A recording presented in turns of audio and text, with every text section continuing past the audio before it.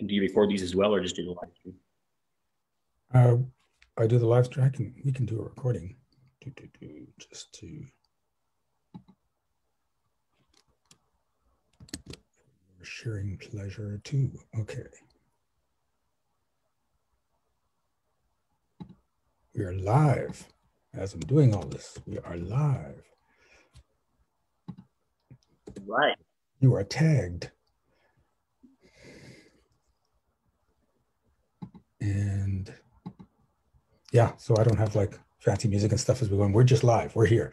Okay, welcome to Rewriting Reality. I am Shiraz, Oh, and we've got a great guest here. We have Josiah Cooper from Expert Sessions, which is a lot more than just expert sessions. He's going to talk to us about that and regale us with a reality shifting moment in his life. So, actually, let's start right there. So, this is Rewriting Reality.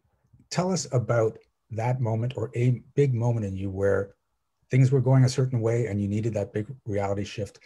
How did it happen? What took place? Let's get right into it.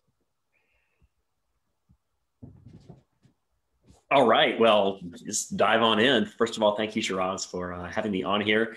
You I'm not, you have, or I have, one of us has the distinct honor of this being my first time in the hot seat, actually, here on a podcast I've been hosting now for some time. But this is my first time being on the other end. So this is a really fun experience. I'm really excited for our conversation today. So, Uh, Probably one of the things that comes to mind when you ask me about a key reality shift for me was probably when my career early on got kind of turned upside down. Um, I was in a position with a company that I had really pursued and was working with them and had gotten into a position that just it didn't light me up. And it wasn't like feeding my goals and how I felt that I was of value and all of this. And that job went away. It just left me and was like, hey, thanks and happy trails and good luck. and and that really was kind of shocking for me how and I was almost like in the moment and in the time frame that it was happening. It was almost like I was aware on a subconscious level that like I was creating this experience of this job leading me or being and it was removed from just that job, as it the were. job is just gone and there's no job to replace it. You're just gone. It's done. Yeah, yeah, it was. I didn't consider because there was a part of me that was like, okay, this will all work out. We had some conversations. These are some improvements we like to see made, and things like that with my superiors. Um, but in a way, it was like, okay, well, I didn't put energy towards maybe finding something just in case things didn't go my way to fall Mm. back on. Um, and at the same time, I was aware that like I really wasn't putting any energy towards or doing better or anything like this. Okay. So I was kind of subconsciously aware that I was creating that for myself. So what was the mental state there? Was it just, okay, what's going on? Or was it like, oh my God, I don't have work. What the hell am I going to do? Where were you in that space?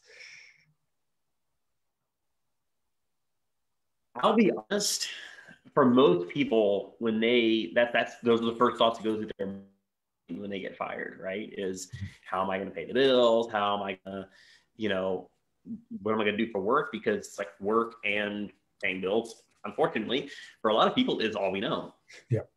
And in my experience, I honestly felt I breathed a deep sigh when I walked out of that building. Oh, wow. And I went out to the parking lot and I sat in my car and it was just like this weight was taken off because I was like, oh, okay, I can do anything from here. Hmm. And then I sat for a couple minutes and I was like, okay, I need to, reduce the payments to minimum monthly payment. I need to cancel the subscription, something like that, you know, find a new place to live, and some of the logistical things that need to be done, uh, in terms of what I had saved to live on until I find the next thing. But it was almost, yeah, it was like it was this sense of freedom that I felt. That's neat because that's not usually people's experience when the job goes away. And I know for me No, personally, no. when the job went away the first time, it was, first of all, I wasn't thinking like you. I was thinking a job will come. So I didn't reduce the payments. I didn't do it. I was still spending at the level of expecting the job to come. And it turned out to be 2 years before the job actually came. So that's great. So I'm giving you kudos on this because you took the right step. but but the other thing was, I was just like, at the beginning, I was like, okay, job's going to come. And then it didn't. Okay, okay, I'm panicking now. Right. So what was because you started off fine. You started off doing all the right things. What happened then? Um, well, I had, and then the way my life was situated, I still had like a month left at the house I was renting at the time. Mhm. And so I wasn't like, well, I need to go somewhere else. It wasn't like that was leaving me. I had that space. And in that time, kind of took that month for myself to kind of do some soul searching, do some cleanup, if you will. But then I moved all my stuff out and I went and traveled for like 2 or 3 months. And travel and exploring and adventure is very important to me. And that was something that I didn't have the freedom to do as much as I wanted to while I was still in the reality of having a job. And it's one of those things that I realized that a lot of people, when they have the money to do something, they don't have the time. When they have the time to do something, they don't have money. Yeah. And I was like, okay, well, I have a little bit of both right now. um, and then after I traveled for 2 months or so, or three, I started kind of coming into the yellow zone and going, okay, let's let's see what changes here. And it was one of those things where I had to get clear on what I wanted. And I'm updating my resume and applying for jobs and stuff like this. But I realized that what I wanted wasn't being reflected on my resume. Because on my resume, I was doing all the, checking out the boxes. What was your last employment? What was your last position? Things like this. And my last position was a position that I didn't want. It was a position I got fired from. And it took my dad telling me, you need to put the position that you want to be hired for in as, whatever closest that was to, your actual experience uh, in that. Okay. So that reality had to, to align. Yeah. And a really amazing opportunity. It found me, actually, I should say, at that point around summer of that year. And so I got fired back in January, and then it was June, late June, when someone reached out to me with an opportunity, and I'm still working with that gig, if you will, today. Okay. And you're still traveling because when we got introduced, it was through a networking event that we both go to. And the thing I found amusing is that every time you came in to that networking event, they'd ask where you were, and that word you would use, the location would often change. And I'm like, okay, who is this guy? What's going on? He's always in a different place.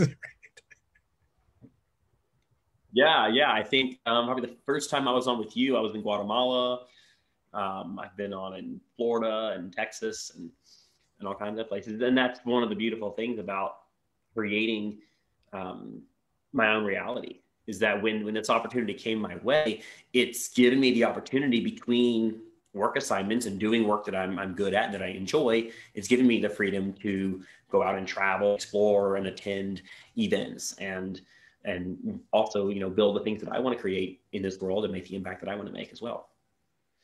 Yeah, and this is one of the reasons I wanted you on the show, because there's so many people out there with the mindset that I've got to do my job, save, and then go travel. and you're busy traveling and getting paid for it while also working on things that are really important to you as you're doing all of this.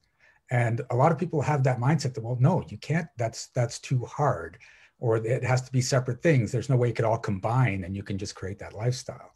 So what took you from where you were at that job all the way into this lifestyle you created for yourself?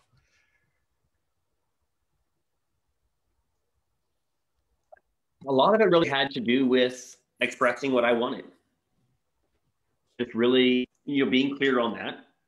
Because when the way that my job works is I work in construction project management and I oversee certain aspects of a project until it's completed. Well, when it's completed, if there's none of the project coming down the pipeline for me to join and rinse and repeat, so to speak, there's a space of time between those. And I had the freedom and the flexibility and the opportunity to say, hey, once I'm done with this project, let me know what's coming up down the line, because I want this time for myself to be able to go and do the things, whether I'm skiing in Colorado or rock climbing in Guatemala or whatever I'm doing, attending a Thai massage certification course, where I get to really enhance the things that I love doing in terms of just as a faith holder, as a healer, as a coach, as a guide, all kinds of things. And really getting to enhance those experiences in life to be able to bring and enhance who I am and how I show up. And so communicating that and saying, rather than stepping out of the box, it's interesting. I just made a post the other day and said, there is no box. Mm-hmm. But we look at it like there's a box. Like, okay, well, if I'm not, if this is my end date, I need a really close start date, because that's where we have our idea of security. Yeah. And that's where our reality is so conditioned to think that, like, well, we have to be employed all the time. And we can actually strategize and we can budget and we can do these creative models for ourselves that really support what we want to do, if we give ourselves the permission to actually want to do it. We want what we want.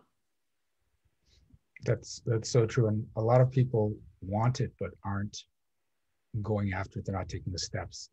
And just what you said when you're talking about time, I know with you, it's the time, the gaps that you get that you use to do whatever you want to do.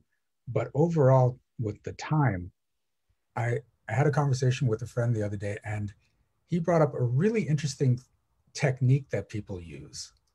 And it really starts to get you motivated. And what you do is you figure out what date you're going to die. You just estimate, okay, I'm going to die when I'm 120, and we'll call it, July 7th of that year.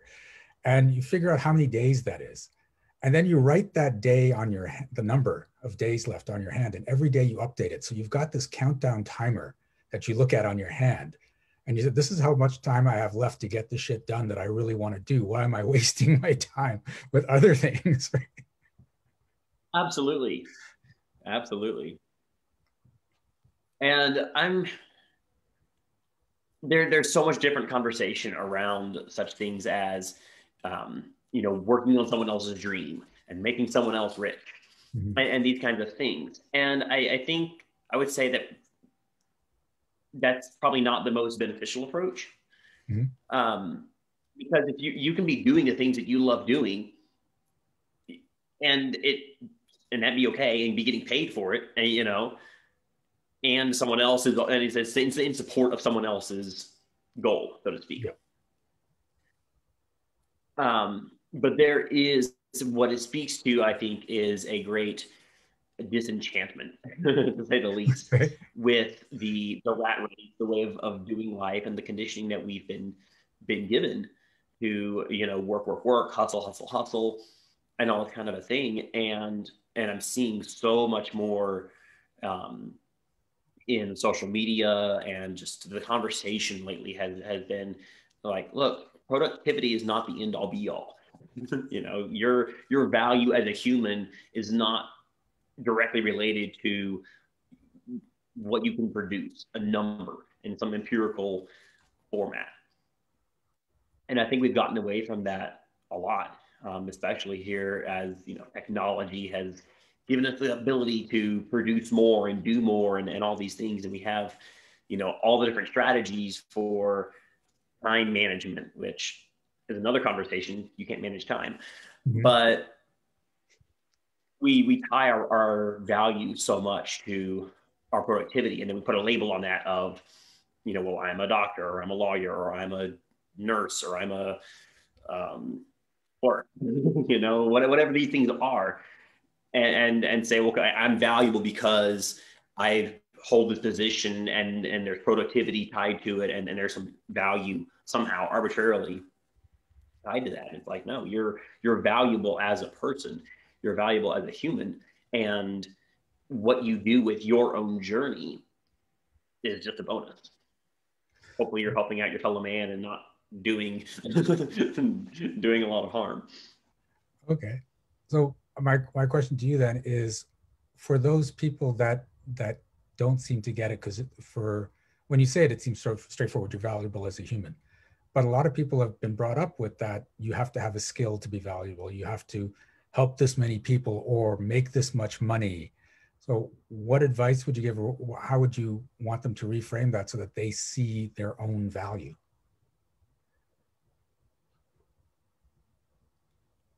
Learn to love yourself.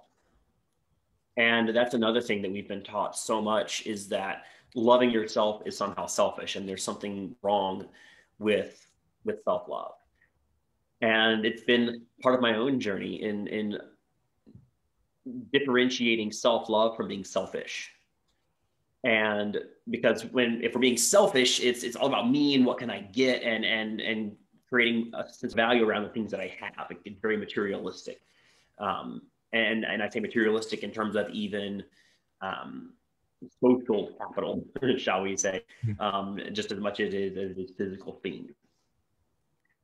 And that's very different from self-love, which is like holding the awareness that I am valuable as a human being. I am made and created with intrinsic value.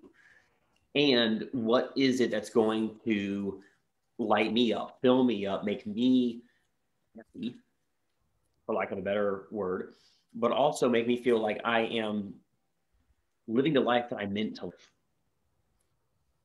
And I asked someone actually just yesterday, of like, what their ideal would be for life. And one of the things they mentioned was mental stability. Well, you want to be stable, or do you want to be flourishing? Like, what's stable is just like, oh, I'm doing okay.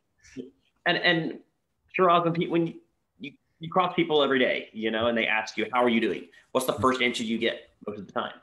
Fine. Doing okay. Doing okay. I'm holding up, living the dream, right? We have these things we put out there. Yeah. But it's this like baseline, right? We're kind of flatlined of okay. Yeah. And I said, well, flourishing to me looks like really understanding myself, really understanding why I tick the way I do. What are the things that trigger me? What are the things that excite me? How am I being conscious in my conversations and my relationships, that I'm not acting out of maybe a past hurt, or I'm not expecting other people to do things that's not realistic? And how am I taking care of myself so I'm fed spiritually, I'm fed physically, I'm taking care of my diet, my exercise, and taking care of this body that I get in until whatever those days are that we wrote down, that I no longer inhabit this body. And when we look at self-love that way, it really peels back the veil, I think, from the title and the labels that we put on all the different things that say, well, I'm valuable because I make this much money, or I have this kind of job title, or I drive this kind of car, or I have these kinds of assets, or I wear this clothes, wear these shoes. Fill in. Okay. I completely agree with what you're saying here. I know that there's a lot of people that have that programming that you're talking about getting rid of from their parents. You know, you'll never amount to anything, or being put down in high school by teachers or by other people. And so they want to get out of that. They want to feel valued. And this seems to be like a big thing for you, to know your own value. So in a world, and I know it's just like, you got to get into that and feel that what your value is. In a world where it is a lot of people throwing judgments on you, trying to devalue you, trying to make you feel bad so they can feel better and increase their value, so to speak. Do you have any ways that you get beyond that and just enjoy your value and stay centered, stay grounded in it. So what you're asking is how do you deal with the haters, right? Okay, that's the easy way to put it. and the conditions. That's one way to put it. And obviously, not everybody that's responsible for the conditioning we've received are haters. A lot of them actually feel like they mean what's best for us, mm-hmm. and a lot of them want what's best for us, but they're projecting from their own fears and insecurities of, you don't have a job, what will you do? How will you support your family, right? And they put on us this kind of judgment. And thinking from that box of like, well, if this doesn't exist, then this can't exist, and then they attach these labels. And so stepping away from that, like I said before, it sounds so simple when I just say, love yourself. Mm-hmm. That sounds great, but when you actually peel back the curtain, look behind the curtain, as they say in the Wizard of Oz, and look at the inner working of what actually makes this reality.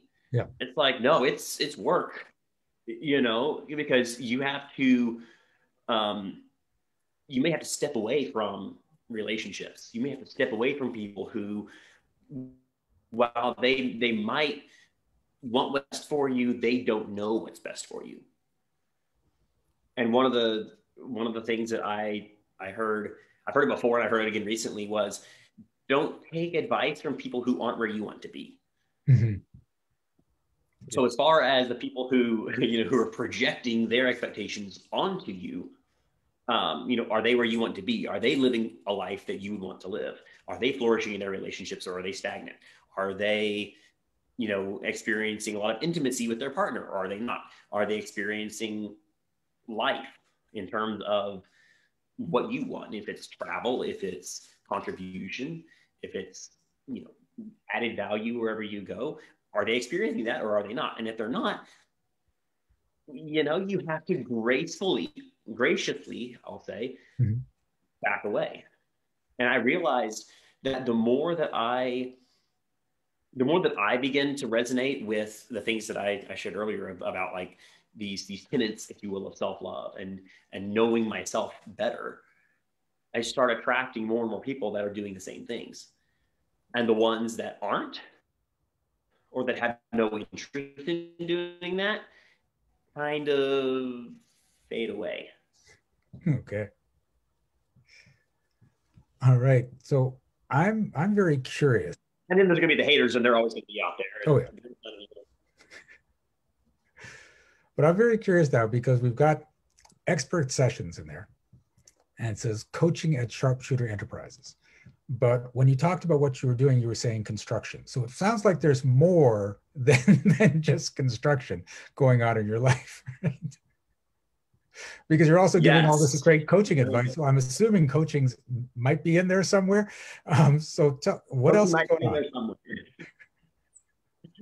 Well, and that was kind of one of the things that I've always been good at, or at least had a passion for. And I've had to receive a lot of training and coaching myself to really hone in on where can I direct these passions of mine in the most effective way. And I've always loved sharing information and sharing truth and helping people become the best version of themselves that they could be. I remember when I was taking Taekwondo, and this was many years ago, but I was just a yellow belt. And if you're familiar with Taekwondo martial arts in and of itself, yellow belt is not very high on the ranks. I've been doing it for maybe 6 months. Well, we had a new white belt come in, and they were learning some movement, some sequence. And I was just so passionate about helping them that I started like sharing with them some of the things that I was learning that they weren't ready for. Oh, Just because I was so caught up in it. One of the instructors had to say, hey, remember when you didn't know this? That's where they are. And I've been cultivating from my own experiences and from others' experiences. As they say, the wise man learns from others' mistakes. Mm-hmm. And taking what people have done well, taking what people have not done well, and leveraging it to best meet people where they are, help them achieve their highest and best. So that's where the coaching comes from. I do personal coaching. I'm still launching it, or still building it actually, a new paradigm for leadership in construction. And I realized that when you have poor leadership that is fueled by, how do I put this in a politically correct sense? The immature masculine, and in terms of what you see a lot of in such a very male-dominated industry like construction, you're going to get a lot of ego showing up, anger showing up, and a lot of these kinds of attitudes that aren't conducive to safety, productivity, and things like that. And it was one of those epiphanies that came to me of grow where you're planted. And I realized that I'm planted in the construction industry, and then that's what I know. And there's also this opportunity for this amazing symbiosis of the personal development work that I've done. Think, Tony Robbins, Les Brown, these kinds of people, with going to help people not only perform better in terms of their job and their work and the things we're creating in the world, the infrastructure that we're developing and the hospitals we're building and the homes that we're creating and all of this kind of a thing, but these are skills and things that they can take back to their homes. And I think that's what's really, really beautiful about this is when you share with someone how to navigate their emotional states. Mm-hmm.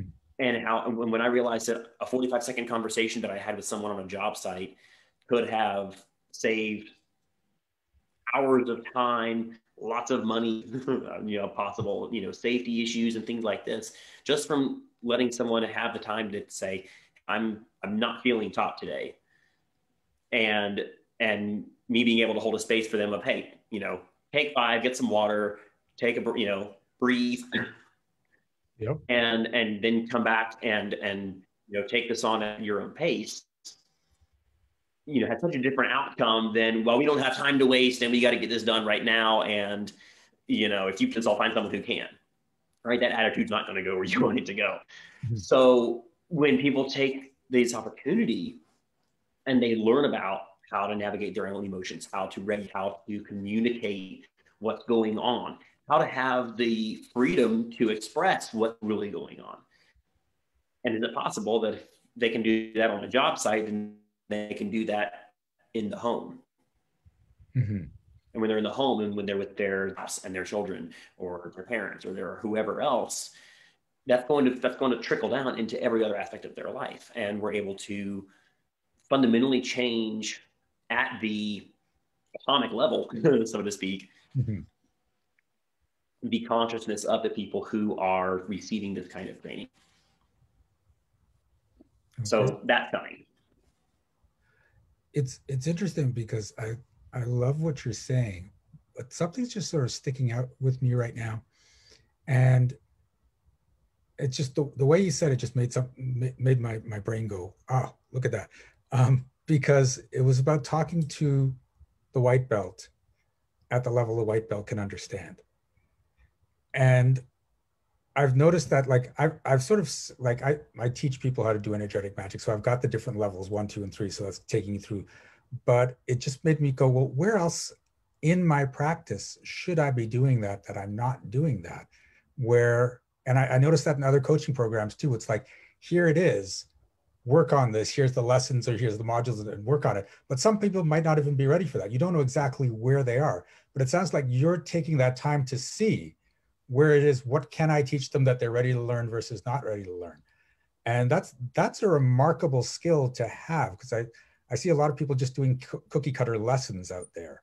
And if you can keep up, you keep up. And if you can't, then you're just lost. So I like, is that really like going into everything you do? Because it's that, I mean, I've probably heard it, but now just hearing it from you, it's just like, it just went, something went, okay, you've got to re-examine your whole fucking business now and see what's going on and see if you can implement this in a different way.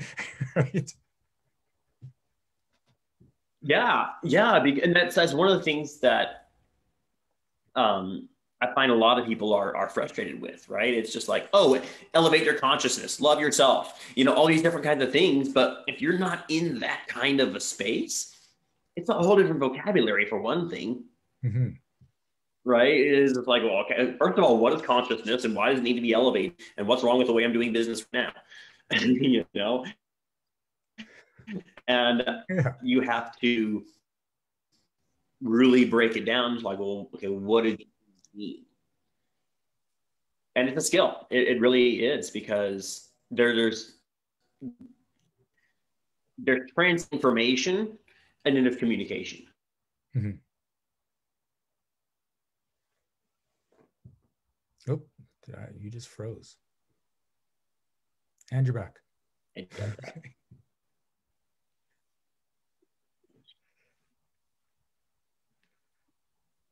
Okay. So, where did you lose me? I think you said there's transfer of information and this communication or something to that effect, and then we just lost you completely. Mm-hmm. Right, and then communication is the situation in which what is understood meets what is being said. Okay. And so I guess and very often you'll have people and so is most of the time it's just transfer of information. Yeah, you see a lot of that in education. Okay. Right. And you see that a lot in like relationship counseling and things like this, where it's like, oh, well, he said this and she understood that and they did not match up. Yeah. It's what's the classic where the wife says to her husband, hey, go to the store and get milk, and if they have eggs, get a dozen. And he comes back with a dozen jugs of milk. Yes. He said, well, they had eggs, so I got a dozen milks. Yeah, not what I meant. And it's a humorous story, but that kind of communication breakdown happens all the time. Mm-hmm. And I figure it is because there's different forms of communication going on. So that can be something that's difficult to navigate. So absolutely. What would you say in dealing with the different types of communication, how to be understood without being without causing the dissonance, without the people getting upset, but still getting your point across? What kind of advice would you have around that?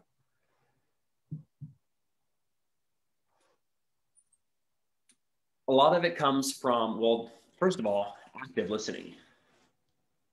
Mm-hmm. And it's a skill that I am consistently developing, because really understanding where they're coming from. Like, are they asking the question that they're saying, or are they asking a different question, but phrasing it in a way where maybe there's some hesitancy, some vulnerability that they're not ready to lean into yet, and just being with that and like, okay, well, this is where it is, and what's not being said, and or what's being said that's more than the word they're saying.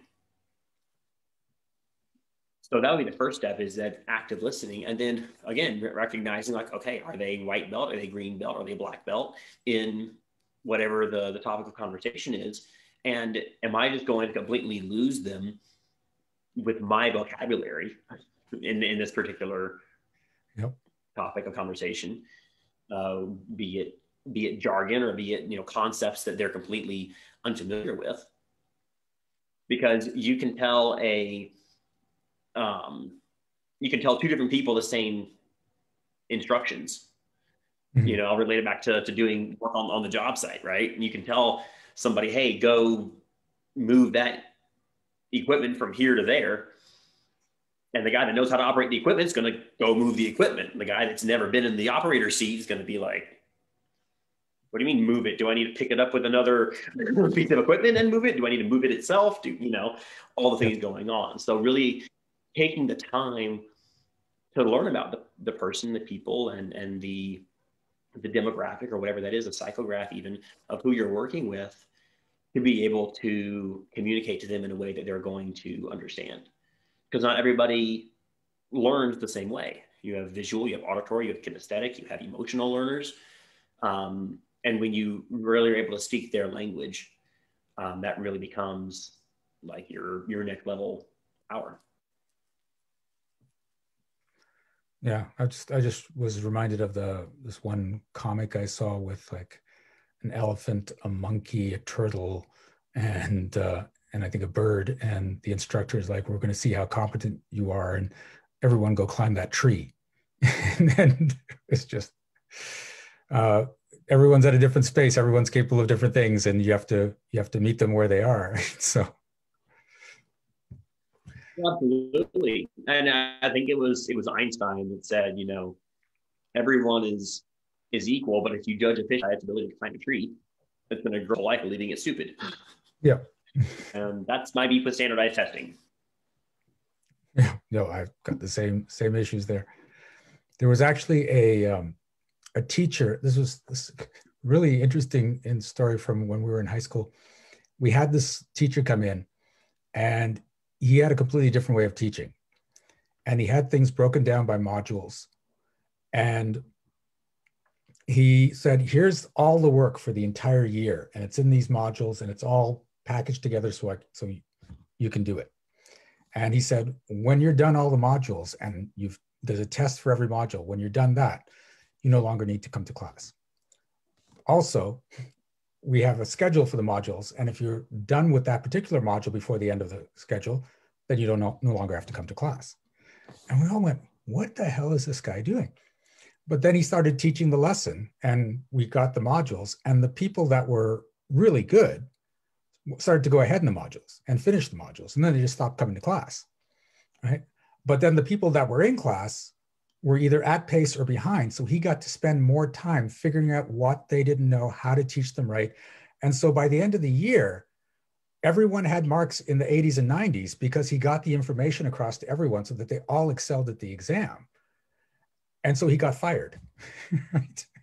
Because that's not how we teach, right? Oh wow. Yeah, it blew my mind. Right? Because you're telling the kids not to come Wow. to Well, class. that's They're skipping great. school. It's irresponsible.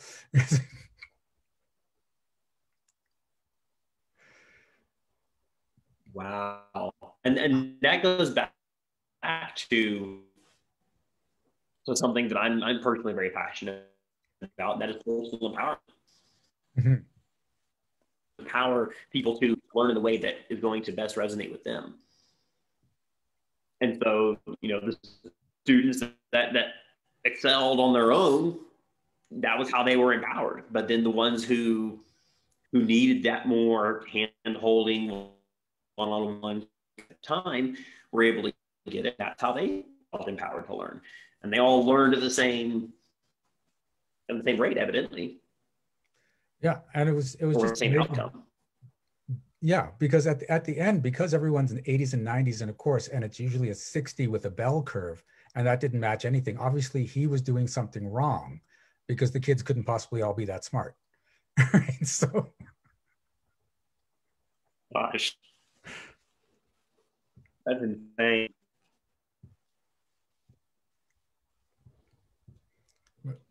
yeah, and but again, it was great for me to get a taste of that, but then seeing this is the world we live in and how decisions are made, it's become really important for me to let people know that they are valuable. They can accomplish anything they want. They just need to figure out how it works best for them to accomplish that, not how do I fit into the mold and be like everyone else.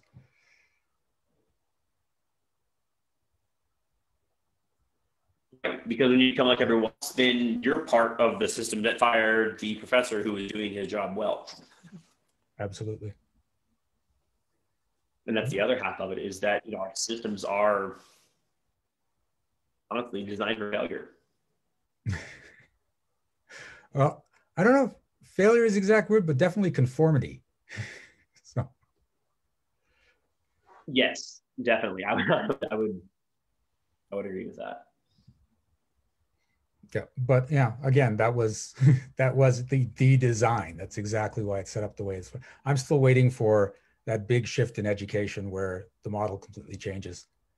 And I'd actually heard about one school overseas that was trying the experience points model. So it's like if you're playing Dungeons and Dragons and you keep having experience and your character levels up, when you're doing different modules, you get experience points for completing the modules, and you do the modules you want, so you get experience in different fields, and you go based on what you enjoy. So some people will naturally do math and keep gaining experience in math, and then they realize they're going to be a math expert by the time they come out of school. And if you do modules, there's no penalty for failing them. It's just like, this is not what you want to do. Although you have to pass the base thing for just like reading level and being able to do basic math and stuff so you can function in society. But they said it's crazy because they've basically taken out the concept of failure, and it's all growth and new experience. And people go into the world thinking that way too. If they can't do something, I'm not a failure. It's just, oh, I have to figure out how to do this so I can continue to make growth and experience. And I'm like, when is that model going to be everywhere? Like, seriously. Yeah, no joke. Yeah, no, that's amazing. Because on the one hand, you had this model that really celebrates growth and figuring out what you want to do. On the other, how do you feel that it prepares kids for the real world in which there is failure and associated consequences and things of that nature? Yeah. And the thing I found that's interesting is, and when we're born, we don't understand that failure is a bad thing, right? We're taught that. And so we have to get untaught that. And the example that I love is when a kid tries to walk. There's never a kid that says, oh, fuck, no, screw it, I'm not going to walk anymore, it's just too hard, I feel like a failure. Like, you don't see 30-year-old people out there saying, I just never learned to walk, it was too hard. Like, it's just, we get taught. Right? Yeah, yeah, very true. Okay, So yeah, so fundamentally, yeah, it's in our nature to, so to speak, but it's only not okay when it comes to what, education. mm-hmm. At what point do we grow out of like, okay, it's okay to fall down, it's okay to fall off, it's okay to, because when I'm riding a bike, I didn't hop on an adult's bike. Where we also have a bicycle, training wheels, right? These kinds of things that help us to evolve. And if you fall off the bike, it's not, oh well, I'll never ride a bike, I suck. Yeah.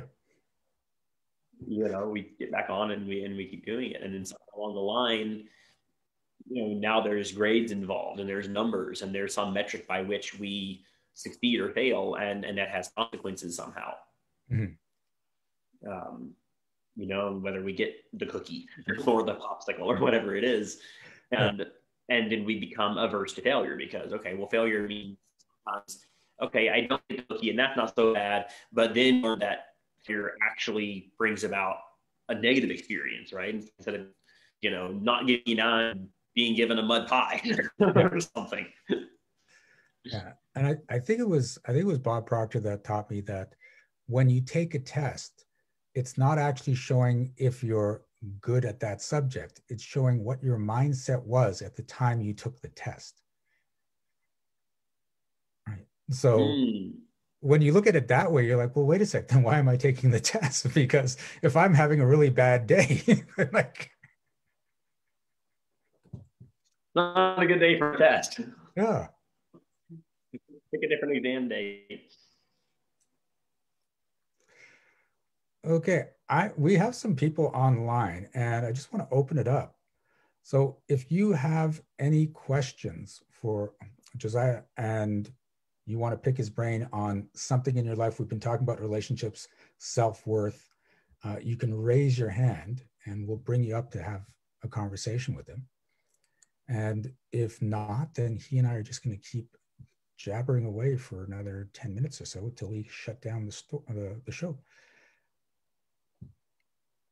So no one's, I'll give it time for people to come up with something.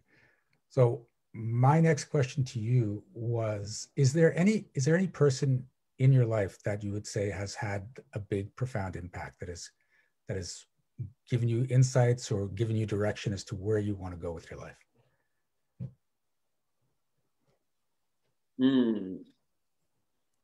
A lot of guides along the way for sure.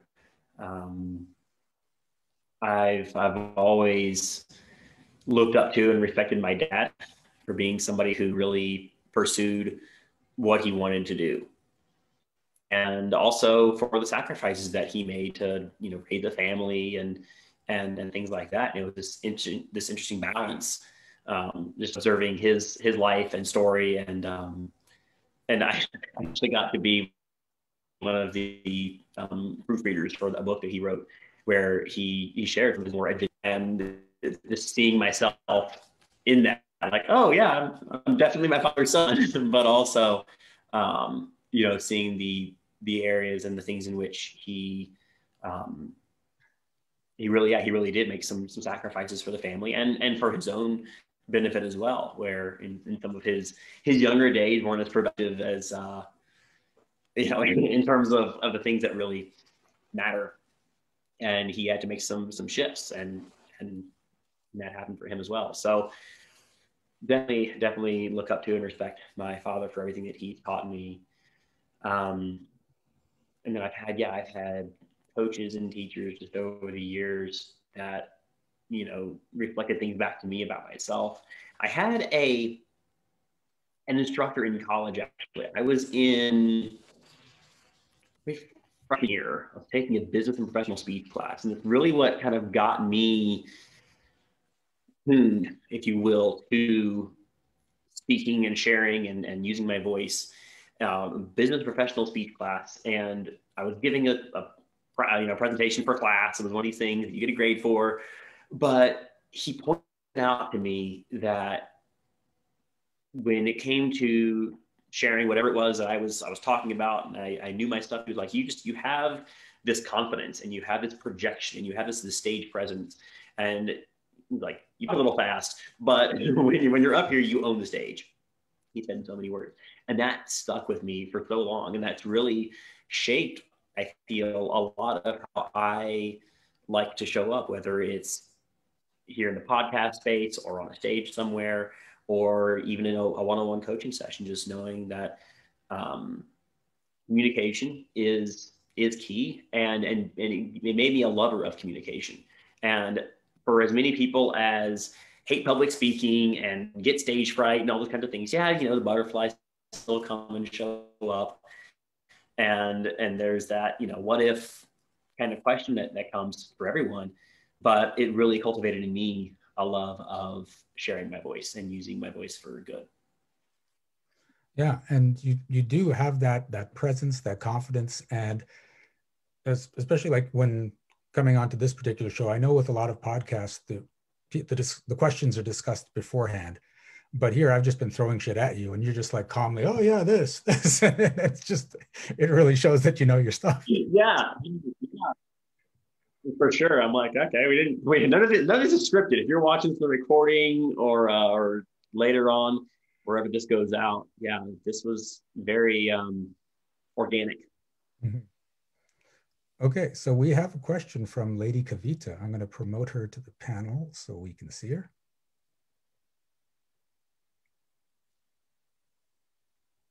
There she is. Okay, unmute. And there's the camera. Hi, unmute, please. There she is. I do that. Oh, I have to. Okay. And the world is changing fast and faster. I really appreciate the conversation, both you and both of you guys. And so I think racism is a big topic these days, and it seems like I am feeling the negative energy of racism. It's not, I mean, I've lived in the United States most of my life, but all of a sudden in the past 4 or 5 years, the energy of racism is just like an explosion in my face. And so is it there's more racism now, or I just didn't notice it before, if that makes sense? It makes sense. Not the question I thought was going to come up. Yeah, that's a great question. And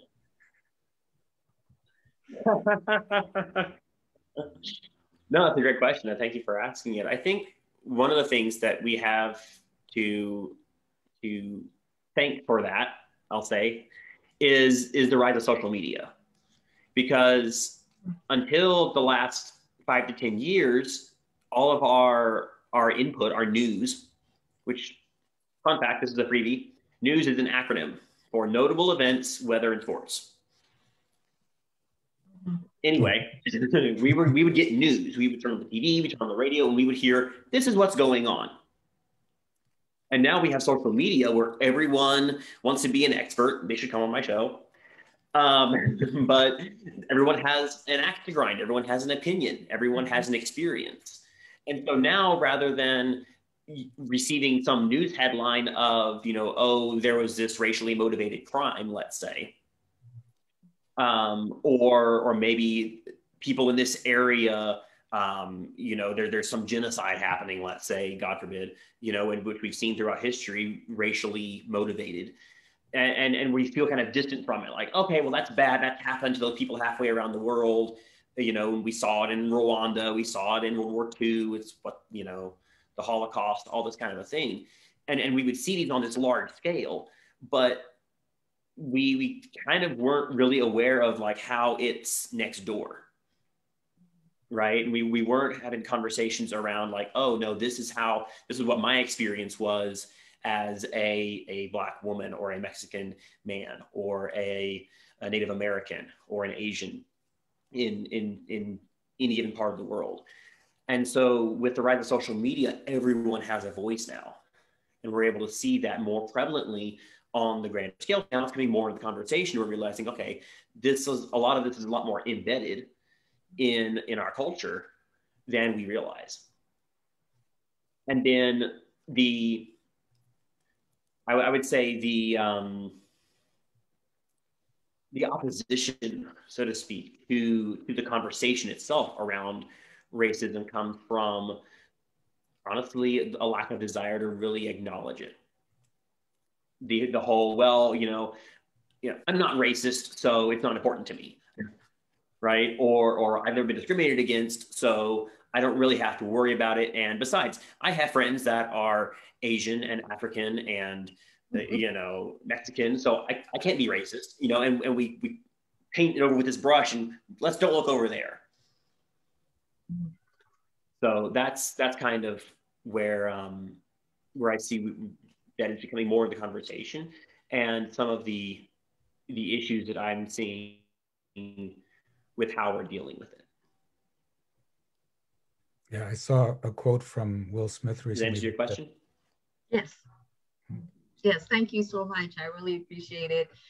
So it's really we are being inundated at a very fast pace because of the social media, the technology that's supposed to be helping us is also basically exploding in our mind, all the things going on at once. And so of course there's going to be negative energy.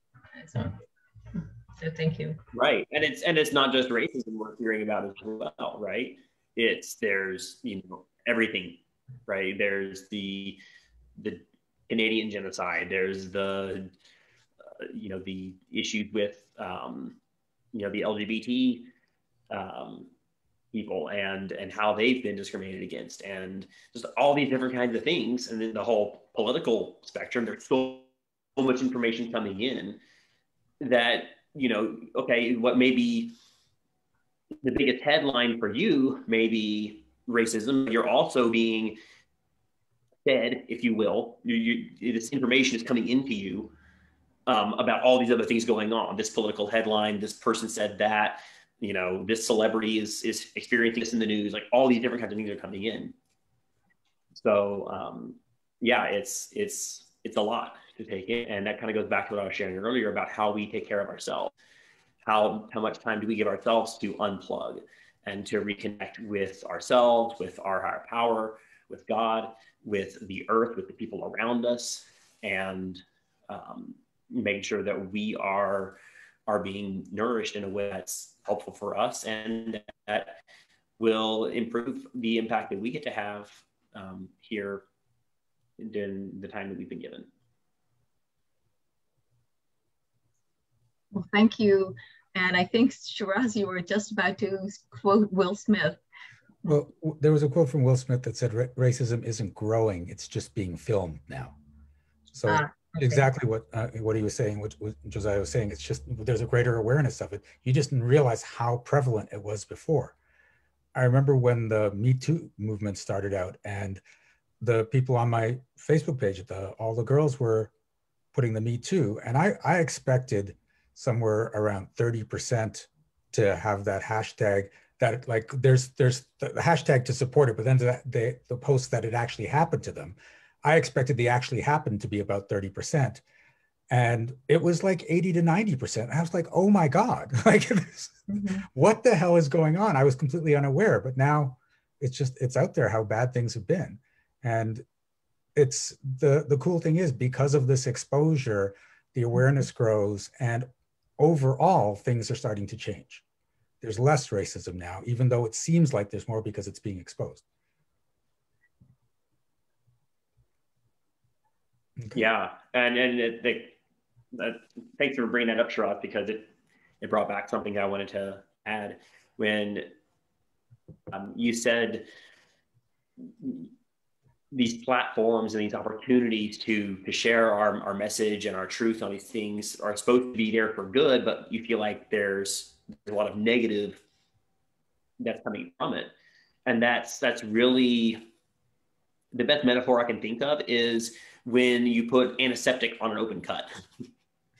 You have to feel the pain to be able to do something about it. We have to realize that, like, yes, there's this really serious issue and people are really being discriminated against in this way, and that this is really bad, this is horrible, it's all these things.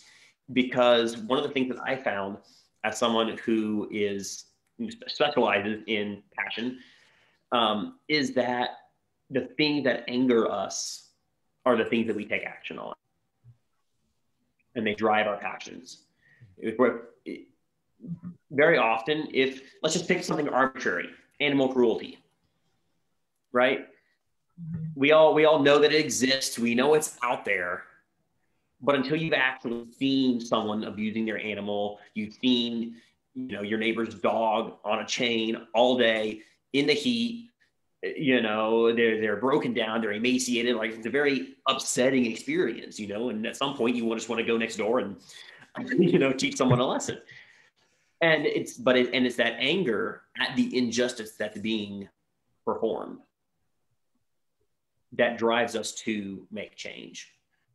And that could be externally with racism, with sexual assault, with Me Too, with genocide, all these different kinds of things. And it can also be when we actually turn around and look into ourselves, like, oh, where does that reside in me? Am I angry enough, if you will, at, my unhealthy eating habits? Hating my body, I'm just saying I have unhealthy eating habits maybe. And I can see how that's playing out.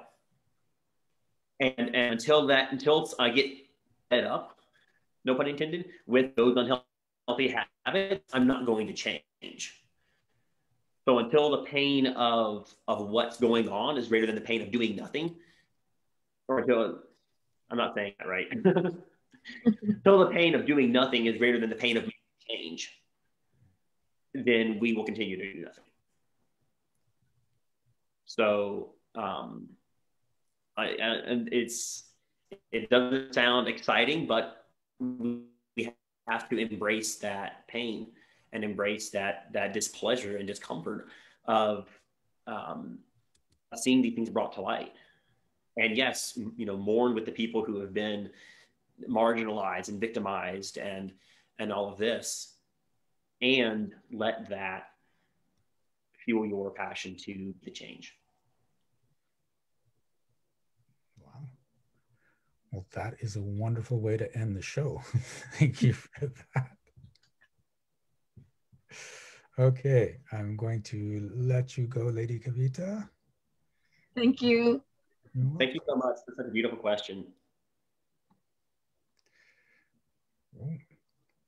All right, and we're going to close up. But first, if people want to get in contact with you, what do they do? Is it that coaching at Sharpshooter, or are there other ways? They can email me there.